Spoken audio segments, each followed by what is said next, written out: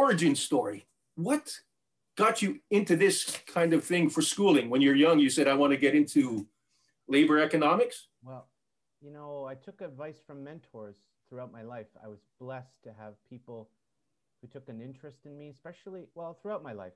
My teachers were really important. Funny, because I think we're going to talk about education in a minute. Yes.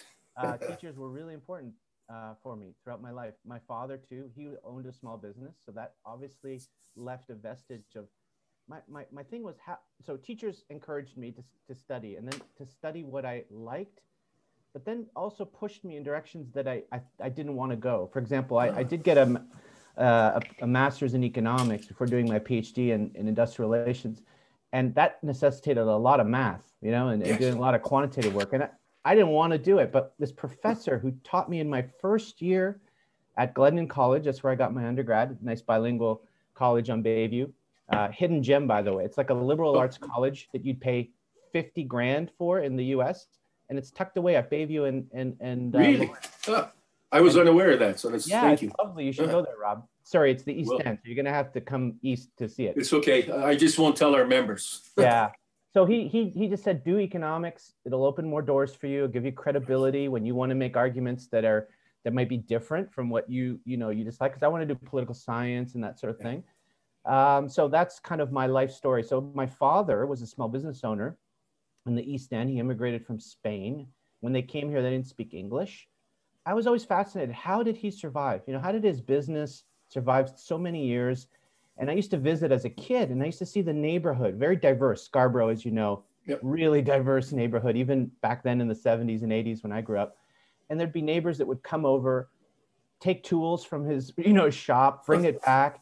There was trust. There was social capital. Quick question. Sorry to interrupt. What was the shop? What did it sell? Oh, I'm sorry. Yeah, I didn't say that. It was a mechanic shop. So he owned a garage. He fixed cars. Okay. Here's an interesting detail. So Centennial used to be based there at Warden. In fact, the first community college in Canada was built in Scarborough by the Bill Davis government then, the conservative government, which was a real progressive conservative government back then. Bill Davis created the community college system. The first one was Centennial, 1967, or Centenary. It was based near my dad's garage. Turns out they were getting fleeced by the dealership when they were fixing their trucks.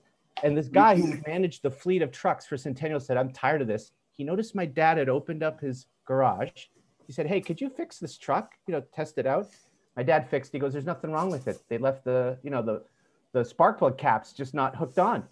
This guy said, you got my business. You're going to fix the truck and fleet of the Centennial College, which was kudos, congrats. Dad established trust in the neighborhood. Yes. And small businesses that survive over the long term are connected to their neighbors and neighborhood, and they create a sense of trust. And that loyalty is what I realized. I was always feeling sorry for small business owners.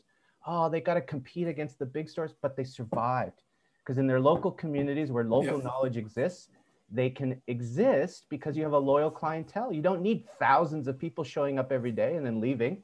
If you've got 10 or 20 that will come back to you every week or every month or a couple of months, in the case of my dad, to do oil changes, that's all you need. And that's what every community needs. So that memory, but it came back many years later. When I was living in London, I was working at the London School of Economics. So I've been teaching 20 years, Rob, but 12 of those back at U of T, yeah. Okay. And in London, I realized there are all these cool neighborhoods that are being promoted. Brixton, Hackney. When I was growing up, those places were like scary. They were like, protests, and you were told not to go there. But when I got there in London, these places were burgeoning and creating life. And you know who was creating life? Small scale entrepreneurs and cultural industries and just teeming with ideas. I just thought, well, wait a minute. That's what my neighborhood was kind of like, although different. Scarborough and these sort of inner suburbs of the city and the kind of fringes of the city, not the core. The core is the same in any city, right? You're going to find the same franchises, the same big banks, but it's that extended part where you are in West Queen West, which I love, West Queen West. That Western fringe is where innovation happens, and the Eastern fringe and the Northern fringe. And that got the ball rolling, and that's when I wrote the book, Small Business in the City, and I connected it with my love of work and employment because these people create jobs. They create maybe 2 or 3 or 4 jobs in a small store, but count them up. When you've got several hundred in a strip, you're talking about thousands of jobs. right? Yeah, That deserves to be sorry. recognized. That deserves. I just got to say, one of our arguments, or the arguments we try to bring forward, is that when they close a big factory, you know, a car manufacturing company's closing, they bring in big money. When a BIA or a neighborhood closes, you're losing maybe even more jobs, more thing to the economy. I don't think that's thought about. Not at all.